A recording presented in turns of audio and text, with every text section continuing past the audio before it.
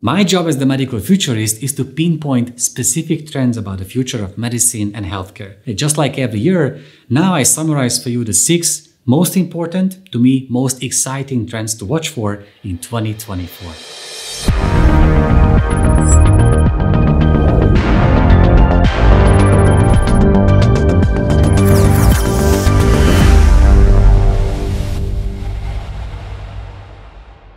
Number 1. The rise of generative AI platforms for healthcare.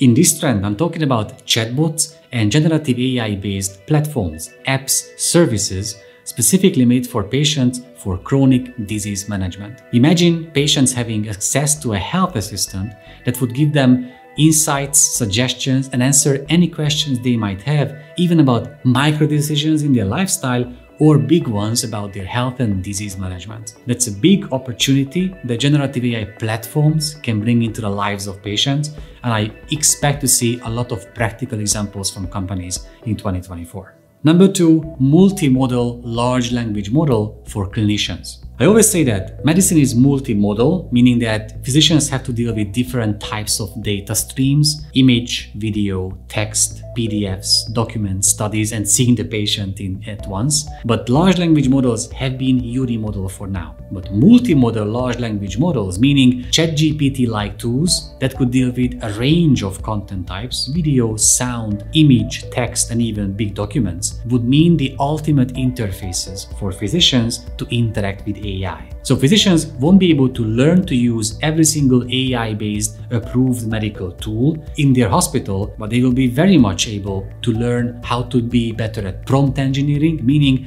how to use one interface through which they would be able to interact with all the different AI tools used by the hospital ecosystem. So expect a lot from the multimodal large language model field.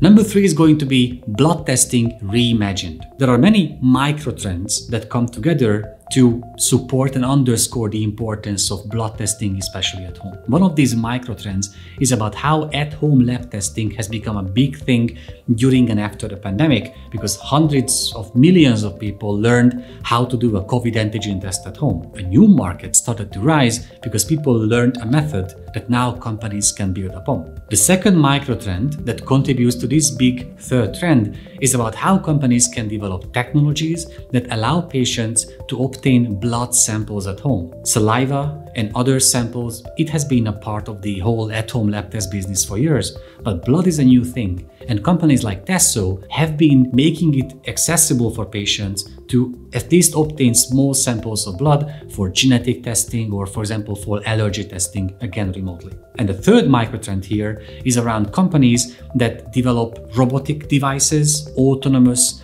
blood drawing technologies, essentially meaning that instead of a phlebotomist or a nurse taking your blood sample, now a robot will do that. They never make a mistake, they use ultrasound and LED lights, and they make sure that they will find the vein they are looking for. It might sound creepy for now, but get ready in the coming years to get your blood sample taken by an actual robot. Number 4 is evidence-based digital therapeutics. It's still new for all of us that not just medications and drugs can take part in a treatment or therapy, but technologies can do the same. A smartphone app, an online service, a generative AI platform, a sensor, a wearable, acting like a treatment is really amazing for all of us, but that's what digital therapeutics can bring to the market. This market is expected to grow to $30 billion by 2030. These digital therapeutics have been around for years, but the evidence started to grow just in the last couple of months. It's important because if there are no clinical trials and evidence-based studies and peer-reviewed papers backing the claims of companies developing digital therapeutics, then no healthcare professional can prescribe these as treatments for their patients. But evidence started to grow. Mayo Clinic, in partnership with Hilarium, showed a 40% reduction in the 3 months hospitalization of patients, plus a reduction in systolic blood pressure by using a digital therapeutics developed by that company. Number 5, the blood pressure evolution or revolution. I've been talking about this for years, but the future of blood pressure lies not in blood pressure cuffs, but in the PPG technology, photoplethysmography, the same technology that your smartwatch uses to access your heart rate and do basic fitness tracking.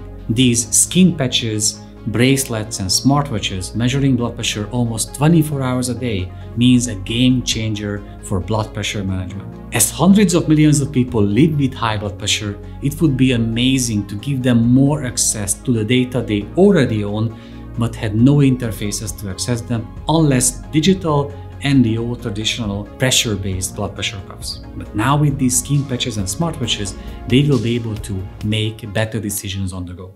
And number 6, AI digital twins. I'm not talking about the digital twins that you have been hearing on this channel for many years, creating a virtual heart model based on a patient-specific radiology scans and then testing the effects of a medication on that virtual heart before the patient would get the same medication. No, I'm talking about digital twins, the ones that you saw about me when I created one with an AI company. A twin that acts like me and talks like me, but in the virtual realm, not in the metaverse, but through videos, for example. And especially the one I made with HeyGen, where I started speaking in Spanish, even though I don't speak Spanish yet, I'm just learning.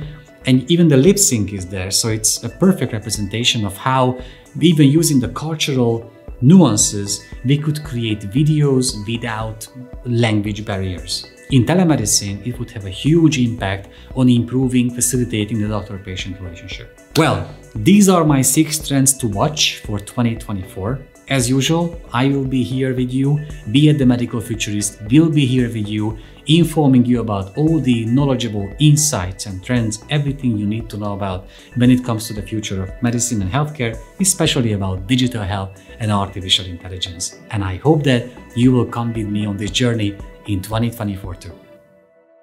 If you like this video, please subscribe below to get notified about every single new video we come up with. And also please go to medicalfuturist.thinkific.com where you will find our 2 courses, the Digital Health course and our newest one, Introduction to Artificial Intelligence in Medicine and Healthcare.